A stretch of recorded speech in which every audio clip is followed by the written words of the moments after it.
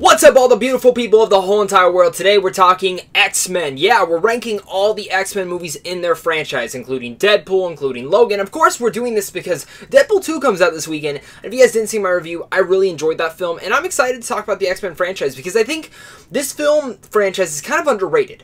They really only have two really bad films in this whole franchise. Besides that, this list was really hard to make. So besides that, let's get straight into this. I'm excited to talk about the X-Men franchise. But of course, guys, make sure to comment down below and tell me what your guys' ranking would be of the X-Men franchise. I'm curious to hear what your guys' thoughts are. And of course, if you're new, make sure to hit that like and subscribe button because I do tons of rankings and other movie reviews. So let's get straight into it. Coming down all the way at the bottom at number 11 is going to be X-Men Origins Wolverine.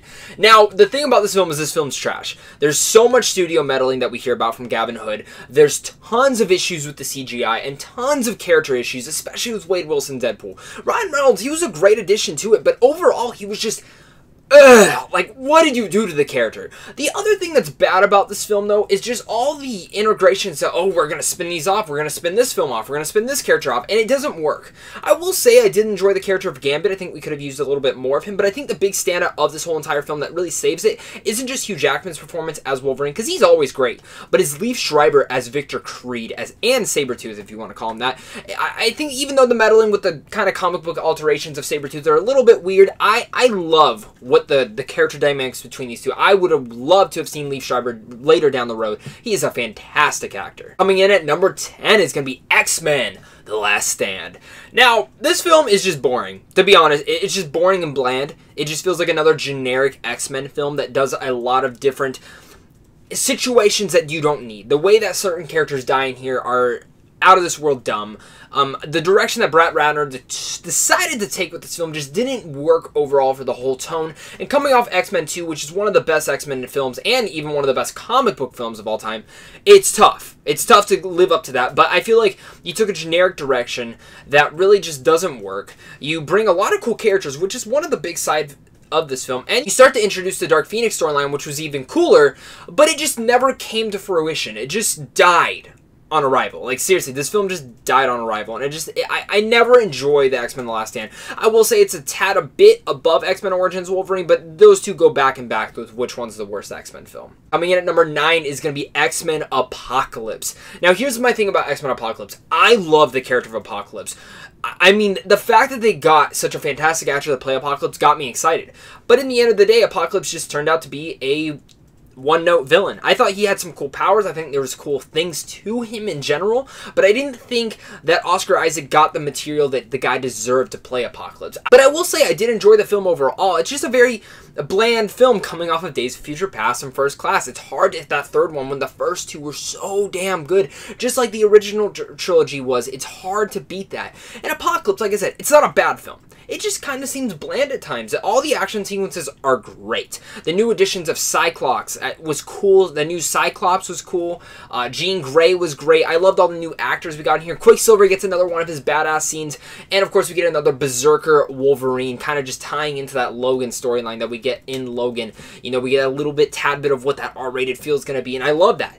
There's some things in here that are a little bit on the nose and don't really work. But I think Magneto and Xavier really saved this film. And I think really Magneto's storyline. I mean, the beginning of this film is the emotional punch it brings is like something from Up. Like, you bring all this emotion in the beginning, and then it's just like, there's no emotion through the end. Like, nothing can ever top that emotional arc. Coming in at number 8 is going to be the original X-Men film. Now, the reason this is number 8 is because I feel like every film above this is great. It's either great or amazing. And the thing about this film is, it's just never stuck with me. I think there's some cool action sequences in here. It is a great introduction to the world. It's a great introduction to Magneto and Xavier, too. I mean, you look at Magneto, and the thing that's so great about this villain is that you kind of can understand his side. Actually, not even you can understand this guy's side, and it's hard to not be like, hey, I could easily join this dude's side, and that's awesome. Coming in at number 7 is going to be The Wolverine. I think this film's very underrated. I totally get the third act issues. I think Viper is a shitty villain, if that's even her name, but whatever the Viper snake bitch is, she just bleh, didn't need her in this film. But the Wolverine, I loved what Hugh Jackman brought to this film. I think it was a more gritty Wolverine that we've been wanting to see. If you've seen the unrated edition that's on the Blu-ray, if you haven't yet, go check it out. It is more bloody, it is more gory. You get more of those feels of what Logan turns out to be. And it's great because this trilogy of Wolverine films just got better and better. It went from shit to good to amazing. And that's a little bit spoilers for the rankings above this, but seriously, The Wolverine's a great film. Has some fantastic action sequences, puts our hero into a different kind of predicament that we never thought we would ever see him in, but brings him to samurais, brings him into Japan, which is something unique and something we haven't seen in a lot of comic book films. And I mean, that train sequence is jaw-dropping. Love the train sequence, love the action sequences in here, and I overall really enjoy The Wolverine. Coming in at number 6 is gonna be X-Men 2 United. This film changed comic book movies. I think this is the film that a lot of people watched it and are like, yep, we can take a superhero movie series. Yes, we were getting Spider-Man. Yes, the first X-Men film came out, but I think this is really the first film that was like, yep, mainstream people will love it. I think he even put out that comic book movies are not for nerds, it's for everyone. The scenes with Nightcrawler are like the biggest standouts for me in this whole film. The sequences with Wolverine are great. It's one of the first times we get to see him go berserker style. And just overall, you top the first X-Men film in every single way that it makes the first one not even memorable anymore because the second one is so damn good. If you have never seen X-Men 2, go and check it out. Coming in at number 5 is going to be X-Men Days of Future Past. Now, for me, I actually find this film to be a little overrated. Don't get me wrong, still a fantastic film, still a great movie, in fact. But for me, it's just never been one of my favorite X-Men films. I think there's brilliant sequences in here. The storytelling in here is wonderful. Bryan Singer, like, surpassed my mind with how good the storytelling was in here. And even though it retconned a lot of the other X-Men films, it was for the better. Because you needed to. Some of those X-Men films, Last Stand and Wolverine Origins, really ruined a lot of this retconning and everything. You thought, like, the Fox might be trying to fix the continuity. Sometimes the continuity is still a little shitty, but Days of Future Past is something special. It's something unique that we've never seen in a comic book film before. Bringing two generations of heroes together, it's so special. And like I said, I don't think there's a lot of memorable action sequences in particular here. I think there's really good ones, but for me, this film stands out because of the story that it is telling, with the characters and the emotion it's bringing. And plus, tell me, this is the first time we've ever got Bishop, and I love Bishop. I hope that somehow when they make an X-Force film, he's somehow a part of it. I would love to see more Bishop. I think he deserves his own solo film. His powers, his character, all that's great. Kitty Pryde's in here, brings back really everyone into the X-Men franchise, and it is such a wonderful film. I can't imagine. The first time I watched this film, I remember I ditched school to go see this opening day, and it just, it opened my mind. Coming in at number 4 is going to be Deadpool 2. I really love this film. Not gonna lie, like, I love this film. The more I've sat on this film, the second time seeing it, I really come to the conclusion, I love this film. There's so many things I love about this film that I think are better than the first one. But for me, the thing that's so different, that falls at number 4 for me, even under the first Deadpool film, is I feel like Deadpool 2, it's just the story never clicks with me. I like the story, but I think I love the romantic love story that we get in the first one. I loved it. Like, it's just something that really hit me emotionally in a different kind of way. And it was just special. It's unique.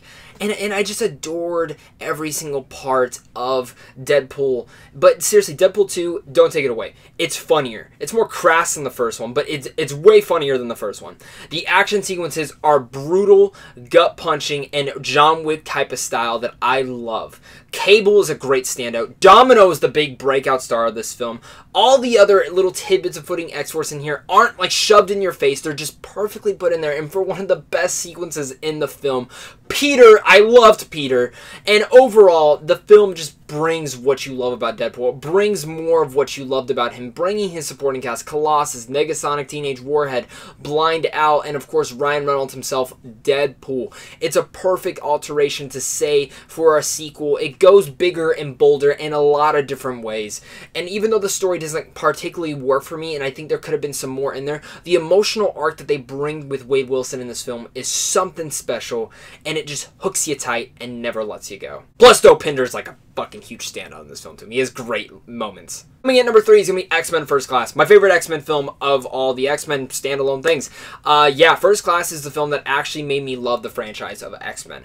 I remember after The Last Stand and X-Men Origins Wolverine, I was really sour on the franchise. I did not want to see. I didn't even go see First Class in theaters. And I think that was, for a lot of people, I think that's the lowest budgeted film. I think that's not. It didn't make any money, really. It did enough to make a sequel, but I think a lot of people were really sour on the film. Of course, Matthew Vaughn comes in to direct it. And even at the time, I hadn't seen Kick-Ass yet. But the thing about First Class is, I remember we rented Kick-Ass, and I loved Kick-Ass. And then I was like, oh, you know, like, Days of Future Past coming out, like, next year. Maybe I should check out First Class. Checked out First Class. Wow. What a jaw-dropping film. Again, nothing particularly stylish with the action. The action wasn't, like, memorable. But the thing that is memorable about this film is the storytelling again. The storytelling hits you in so many ways. Bringing in McAvoy and Fassbender to take on these two fantastic characters is great. One of the best cameos of all time with Wolverine in here saying, fuck off. Mystique, Jennifer Lawrence was a great casting addition as well. Hank McCoy, I loved what they did with Hank in here. I think as the Beast is great. Kevin Bacon is one of the best villains in the X-Men franchise. This film just did everything right. This is a near perfect film. The action sequences are top-notch. The story is fantastic. And even though, like I said, the action sequences are top-notch, I don't think they're really memorable. But it's that story that really grips you and tights you with this friendship between Magneto and Xavier and seeing where they started. It's something special. And if you've never seen First Class, go give it a shot. Coming in at number 2, this is the hardest decision I think I've ever had to make on our ranking list so far. And even though this film is in my top 10 of all time, I think it's one of the most entertaining films of all time, one of the most energetic films of all time. I put it at number 2 because our number 1 is very special. But our number 2 is Deadpool.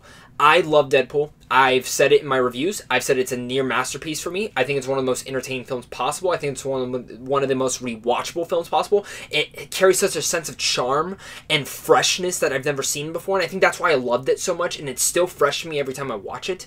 The sensation I got watching Deadpool for the first time was so fresh, such a different take that I've never had before. And it was so different that I don't think I've ever had watching a film before. And I think that's why Deadpool 2, I didn't get that same fresh take. And I think that's why I still love the first one more. But still, Deadpool, it's a love story. Vanessa and Wade Wilson's love story works so great on here. The chemistry, you believe in it. It's one of the only few love stories that I actually do believe in into a comic book film. And Deadpool, great action sequences, fantastic humor, great supporting characters, great Easter eggs, and overall just a fantastic time at the movies. But coming in at number 1, I'd be an idiot if I didn't put this at number 1, and it is Logan. Logan is the best film in the X-Men franchise. This is a masterpiece of a film. I would even go as far to say this is probably in the top 3 best superhero films ever made. You could even make an argument that this is the best superhero film ever made. Wow, that's a big statement, I know. Seriously, everything from the direction, the writing, which was nominated for an Oscar, and even going from the performances in here. Patrick Stewart gives his best performance of his career. I don't think he'll ever exceed what he does as Xavier or even in general any other character he plays. X-23 is fantastic. This little girl is going to be a star in the making. She stole a lot of the scenes in this film, not just because of her action, but also the acting in here. And of course, Hugh Jackman gets to bring the Wolverine character we've been wanting to see for years. The Berserker style, the R-rating style, all helps to this. But the thing about Logan that's so special that adds to this Wolverine character is it's the emotional arc this character goes on. The ending, the story that comes about, it's just so special. I don't know what else I can say. It has some of the best action sequences I've seen in any comic book film, one of the best stories, character development, and just a journey. And the thing that's so great about Logan is you don't have to see any of the other films. If you see them, it adds to it. It does. And you know more about the character. But for me, the thing that's so fantastic about this film is it doesn't need to be seen. Some people might not even call it a comic book movie. It's its own unique thing, and I love Logan. Guys, that's my ranking of all the X-Men movies in this X-Men Universe franchise. All 11 films. And of course, we do have New Mutants and X-Men The Dark Phoenix coming out next year, which I'm excited for, especially New Mutants. That film's like bonkers. I want to see it now. But seriously, guys, I want to hear what your guys' thoughts are on my list and what your guys' list would be. Of course, remember, this is my personal list. Everyone's going to have their own opinions. There's so much toxicness in the comment sections and a lot of reviews lately, and I don't want that in this video. If you guys got nothing good to say, don't say it at all. Let's just be film fans. Be nerds and geeks together and let's talk about it. So make sure to comment down below, guys. If you're new here, make sure to hit that like and subscribe button. This is a safe place to be talking as a geek, so I want to hear about it, guys. And of course, if you guys want to talk more geeky stuff, go hit up all my social media links. The most important thing is go hit up Sandwiched on Films down below, because down below, Sandwiched on Films actually carries advanced movie screenings that you guys can get into and go and see early. And also go check out some movie news and movie reviews on there, and maybe some other giveaways. You guys never know what's going to be showing up on that website, so don't miss out. Go follow them on Twitter. Go check out the website down below. That's the most important thing, guys. Of course, guys, I love all you guys. Thank you guys so much for all the support. Can't wait to talk more stuff with you. Star Wars week is next week, so make sure to look out for a lot of things. If you guys wondering my thoughts on Solo Star Wars story, go check out my review on that. And of course, until next time, stay classy.